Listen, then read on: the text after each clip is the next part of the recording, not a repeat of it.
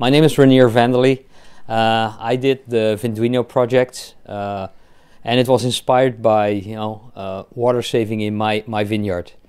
And I bought a vineyard in 2010, and I figured out real fast that this was more than just a big garden that I could maintain over the weekend. So I hired a company, a vineyard maintenance company, and Temecula, where my vineyard is basically a wine area. So there's a lot of facilities and companies that do that kind of work. So I hired that company, and they're basically taking care of everything if you let them. And I decided, well, these guys come out once or twice a week. They turn on the tap, and then they come back later. They turn it off again. So they manage the irrigation for me, and I was not really happy with 4 years of drought and no control of how much water I put into the soil. So I thought like there must be a way to do that better.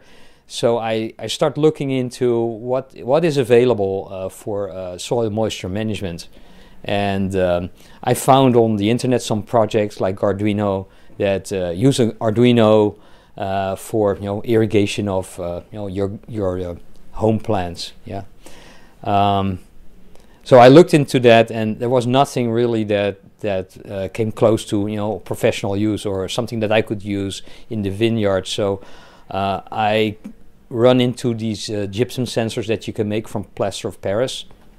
I made some, and then they started to rust real fast, like within a few days. So I figured out, the electrodes need to be stainless steel, and then I figured out that you cannot do that with DC measurements. You need to have some alternating current, and then the frequency and the pulse length matter a lot as well. So there was a lot of experimentation in that, but that's basically was the first idea.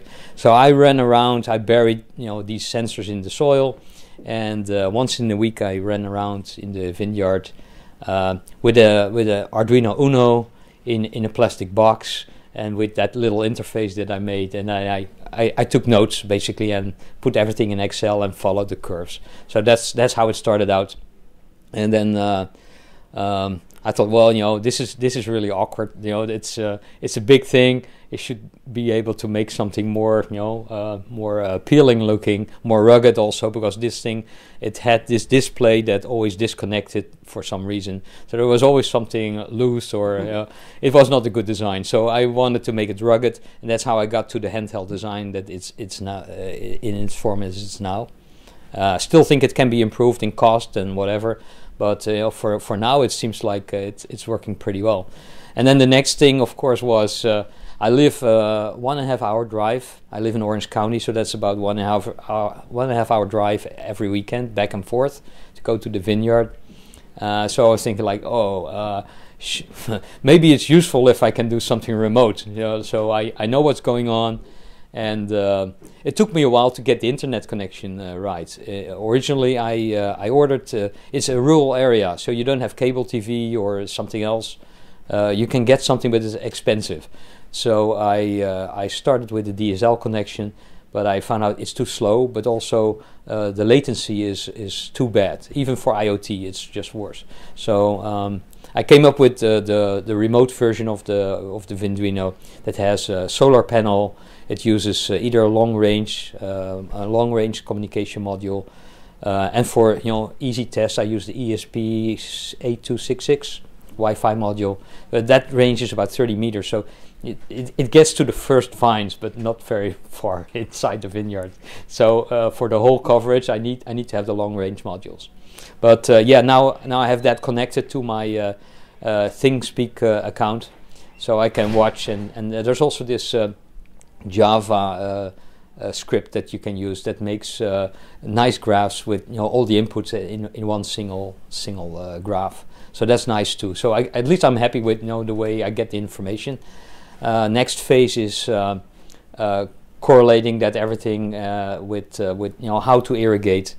So I have been working with Analog IO, which is another project, and they have the back end to collect data, and I'm trying to get evapotranspiration data, which helps me calculate how much each vine needs every day. So I know how much water I need to do, and that sets the timers for the irrigation.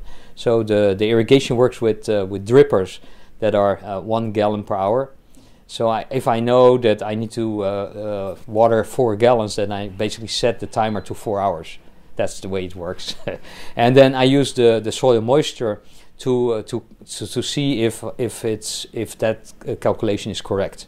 So if the moisture goes up, then I know that I water too much, or the calculation is always an estimate of a number of factors, so you're never right.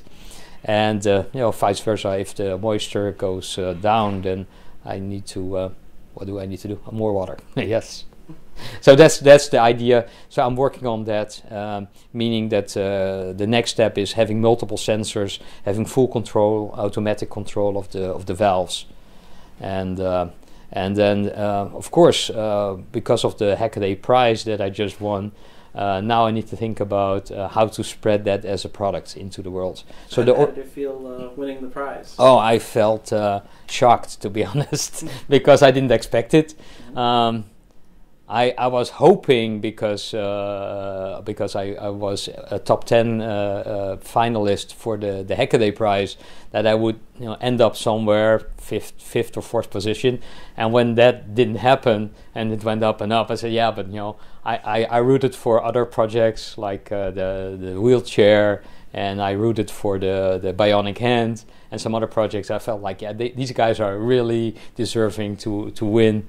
And so hope got lost, and then suddenly out of nothing popped this. Oh, you got this best product award, and you also get a 1-year residency at our hackerspace. Yes. So there are going to be tools there, and there's going to be a lot of support to put together your product. And yes. Make it profitable. So I hope you aren't too far away from Pasadena. No, it's about 1.5 hour drive. Mm-hmm. But I need to think about how to make that fit with my regular life. So, this is kind of disrupting in the sense that now I need to think about how to make this work. On the other hand, I think there's a responsibility put on my shoulders now to make it work. So the original idea was save water for people who need to save water. I made a tool for it, but the tool is only useful if you can put it in the hands of the people that need it. Because you're not a full-time farmer, right? You also have another job. Yes, I got a full-time job at a chip company in Irvine, so it includes international travel and a lot of stuff. But I can manage that. Then the other thing is, the weekends I use for farming. So, and then the time that's left is for the Vinduino project, which was kind of nice because before the Hackaday project I could run it at my own pace. The Hackaday project gave me the discipline that I needed to meet certain milestones, and by winning the prize, now I need to do something else. It's like I need to take it from prototype to product, and it's not just making a product, it's also finding out how I get the product in the hands of the people that need it. So that's an interesting challenge, and I hope next year at the conference I can tell you how well it went. Yes. Come back with a good story. Yes, of course. Yeah, that's the intent.